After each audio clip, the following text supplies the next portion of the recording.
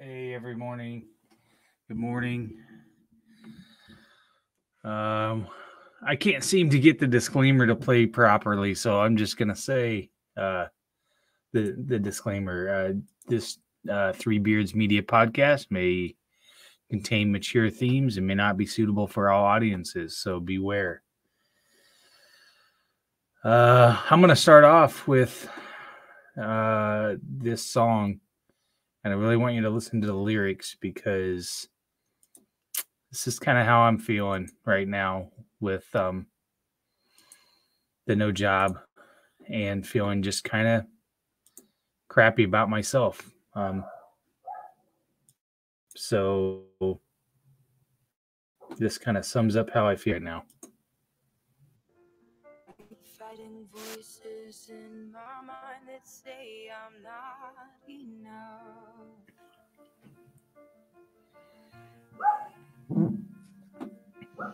Every single lie that tells me I will never measure up.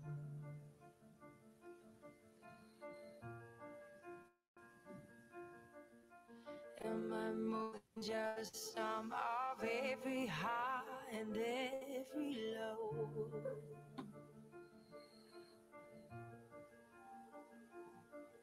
Remind me once again just who I am, because I need to know. Ooh, you say I'm loved when I can't feel a thing. You say I'm strong when I think I'm weak. And you say I'm held when I am falling short. And when I don't belong, oh, you say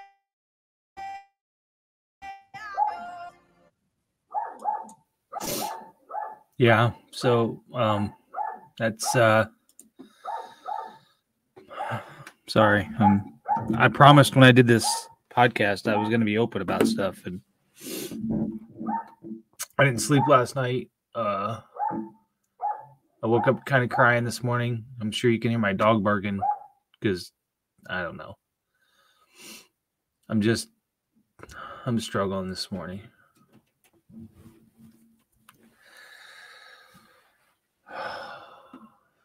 My ego is taking a hit with this job loss, and frankly, I'm scared to death I'm going to get another job and somebody else is going to tell me I'm not good enough.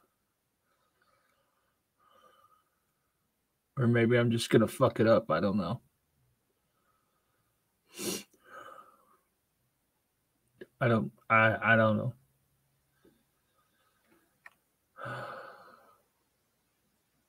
I'm just scared.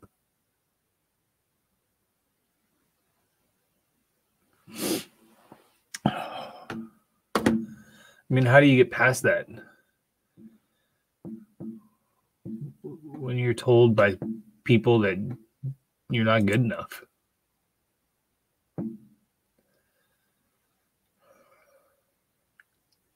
Gotten a couple of rejection letters from some jobs that I applied for, which I get, but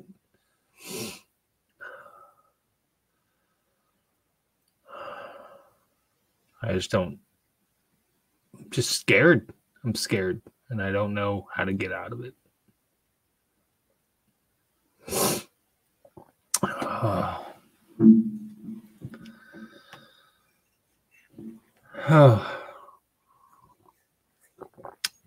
So, yeah, that's where I'm at with that. I guess on the bright side, I woke up this morning and there was snow on the ground.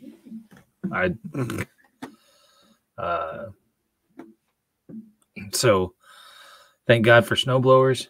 I'm not sure how. I mean, I'm 50 some years old. I mean, I go to the gym and stuff, but man, shoveling that heavy snow, hard pass on that. I don't want any part of that. So break out the snowblower here in a little bit. What's too early to break out the snowblower? That's the question, right?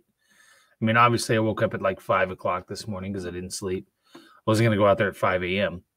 Is it when it's light out? I mean, people know that some other people have to go to work, right? And they got to shovel their drive, so they can't be too upset. It's not like I'm mowing the lawn, which is something that doesn't have to be done before I have to leave for work or my wife has to leave for work. But I'm curious what other people's thoughts are. What's too early to run the snowblower? Is it before it gets light out? I mean, if I'm buried in my driveway and I have to get to work and it's 5:30 in the morning, is it socially acceptable to be running the snowblower at 5 o'clock in the morning? I don't know. I don't know that it would bother me. But there has to be some kind of limit, right? I was thinking, I don't remember my dad ever shoveling snow. Isn't that weird? Like, I don't remember that. We never owned a snowblower. So I'm not entirely sure how we got in and out of the driveway. I don't remember ever watching him shovel snow. I know when I was younger and first married, we had kind of a gravel driveway at our house. We had a small little house that we had bought for my parents. It was in Des Moines, so it wasn't like it was a country house or something like that. And we had kind of a gravel driveway. We'd never had a paved driveway at that house. And I literally never shoveled that thing. I literally just drove through it and made grooves in the snow so that we could get in and out of the driveway. Looking back, man, what a moron I was. But yeah, we never had a gravel driveway. We had never had a paved driveway at that house. And then when I moved into the house that I ended up having when we got divorced from Tracy, that was the first paved driveway house that I had lived in that I had bought, and I didn't have a snowblower, and that fucking driveway was long. I mean, it was long, and it sucked to shovel. I hated it. So I sometimes just did the same thing. I just drove grooves through it until I could get in and out of the garage. I mean, that's, looking back, I was like so not smart as a younger man. I just was either that or I was lazy. That was probably a lot of it. I was 400 and some pounds and lazy, and now I'm, I don't know, 280 and lazy. So, but I got a snowblower, so that's all that matters, really.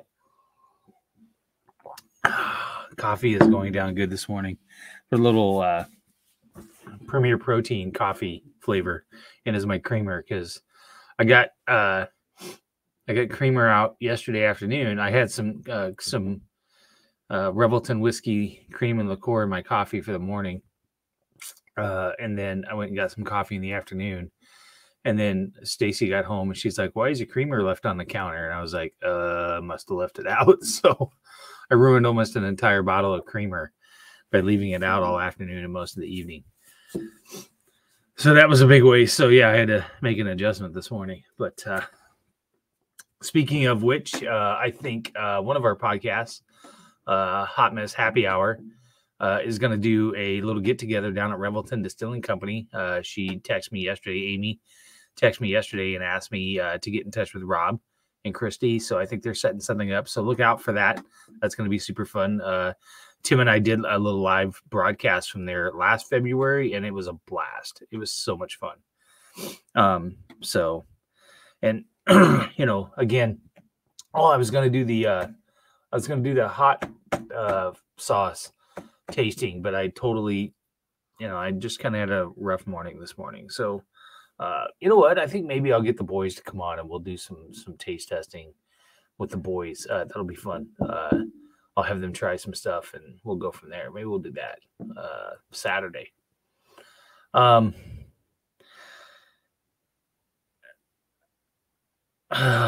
Oh yeah. I wanted to, I noticed that you guys all saw that viral video of Mark Woodley doing the Blizzard, the sports guy that was doing the Blizzard stuff a couple weeks ago. And I saw he had tweeted out, he's like, "Oh, great, I got to go back and do this again because it's going to snow." And it got me to thinking. I was watching the coverage last night, and they had Brett McIntyre driving around and another gentleman from Channel 13. And I thought, they constantly tell us to stay off the roads, and yet they're letting these poor bastards just drive around and tell us what the roads are like with a dashboard camera. And I'm like, why are you out telling us not to drive when you guys are out there driving? We get it. We don't need you to be out there driving around on these roads when they're clearly not. I mean, what would happen if something happened to one of them? Right? Like, it just seems so ridiculous to do. That doesn't make any sense. But what do I know? Clearly nothing. Clearly not a lot. So, Stacy and I are watching The Crown on Netflix, and I don't know if anybody knows this, and I kind of mentioned this in a tweet last night. I'm a huge history fan. I love historical references, especially World War II and that time period. I'm obsessed with reading firsthand account stuff and things like that. I just find it fascinating. I will watch probably any movie that has to do with a historical reference within World War II, World War One, a little bit of the Vietnam War, things like that.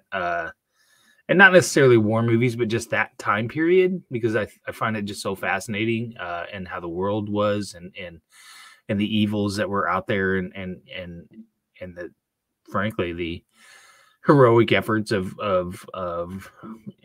people and entities that took that on. But it was really so it's good, right? Like every episode I find myself Googling, did that really happen? And that happened last night. So in season 2, I think it's like episode 5 is the episode where the former king turns out that he had been a Nazi sympathizer, and he had met Hitler after he abdicated the throne, and he had done he was involved in a plot to overthrow his brother and take the throne back, and then be like a Nazi puppet. It was just insane, and I was like, "No way is that true?" And I looked it up, and sure enough, it is. And then I tweeted something out, and then Heather Burnside's like, "Oh yeah, you wait till season 3." So now I'm super excited to get to season 3.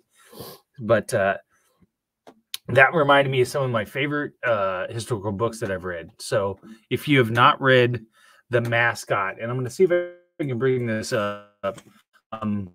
It is a book about a young boy who was Jewish, who was taken under by this German officer in World War II, and he was used as propaganda. He was dressed in Nazi like uniforms and so on, and basically taken around Germany as like this little Nazi mascot, to promote Nazism and things like that. But the story is told by his son years later after he finds all this stuff in a suitcase. It's a true story. Let me see. Let's see if I can find it here. Because, oh yeah, here it is. The Mascot. Unraveling fan. Share this screen. Your screen. Come on. Here we go. Boom. The Mascot. When a Nazi death squad massacred his mother and fellow villagers, 5-year-old Alex Kurzem escaped, hiding in the free SS soldiers. Alex was able to hide his Jewish identity and win over the soldiers, became a mascot, an honorary corporal in the SS with his own uniform. But what began as a desperate bid for survival became a performance that delighted the highest ranks of the Nazi elite.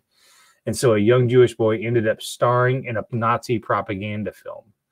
After 63 years of silence, Alex revealed his terrible secret to his son, Mark.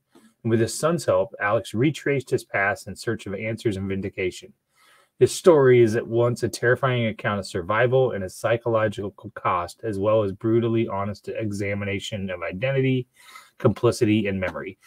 Really good book. It's available on Amazon for like $16 for a paperback. It's really good.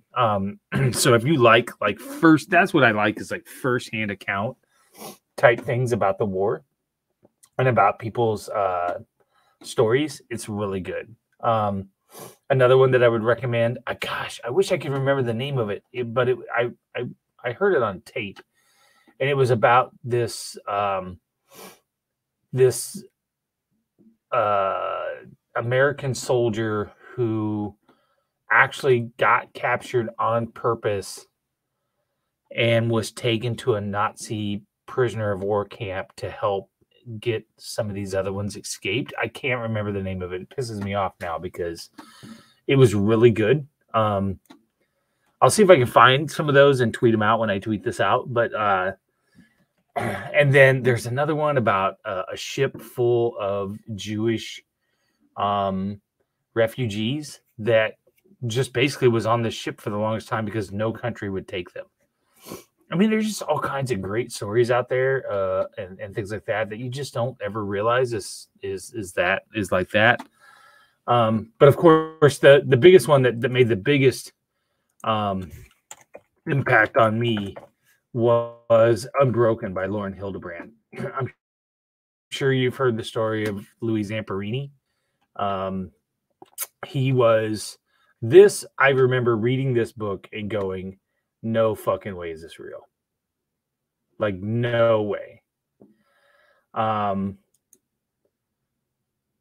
how, and I remember being halfway through the book and going, how have I never heard this story before? Like, the dude ran in the Olympics and everything else. He was an Olympic gold medalist or an Olympic hero, and he was captured, and I'd never heard the story. And some of that, it's got to be made up, but it's not. I mean, it's legit. So here's the story of Louis Zamperini. On May afternoon, 1943, an American military plane crashed into the Pacific and disappeared, leaving only a spray of debris and slick of oil, gasoline, and blood. Then, on the ocean's surface, a face appeared. It was that of a young lieutenant, the plane's bombardier, who was struggling to a life raft and pulling himself aboard. So began one of the most extraordinary sagas of the Second World War. The lieutenant's name was Louis Zamperini. As a boy, he had been a clever delinquent, breaking into houses, brawling, and stealing. As a teenager, he channeled his defiance into running, discovering a supreme talent that carried him to the Berlin Olympics. Ahead of Zamperini lay thousands of miles of open ocean, leaping sharks, a sinking raft, thirst and starvation, enemy aircraft, and beyond, a trial even greater. Featuring more than 100 photographs plus an exclusive interview with Zamperini, this breathtaking odyssey also captured on film by a director, Angelina Jolie. So this, like 27 days or something like that in a raft, then was captured by a POW camp, tortured for several years.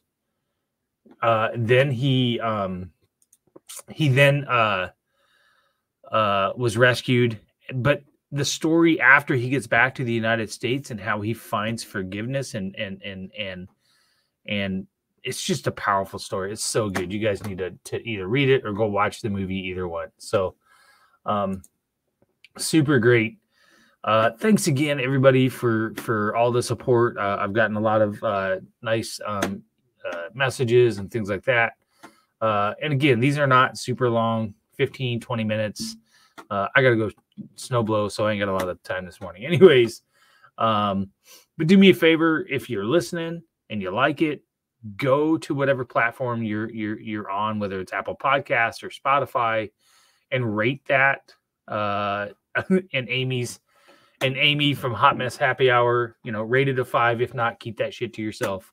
But and review too. Reviews help. So give me a little note in there and tell me what you think.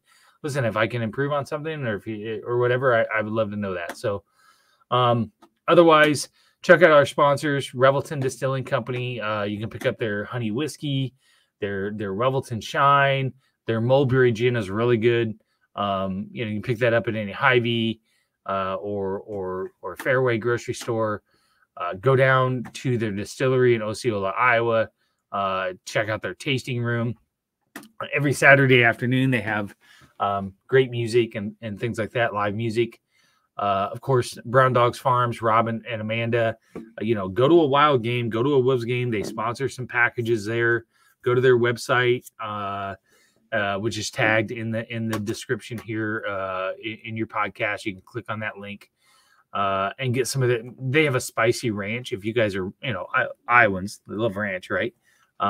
Their spicy ranch is really good. It's so good. And then, again, Kyle Lehman, Wintrust Mortgage. He's running a program right now for first-time home buyers.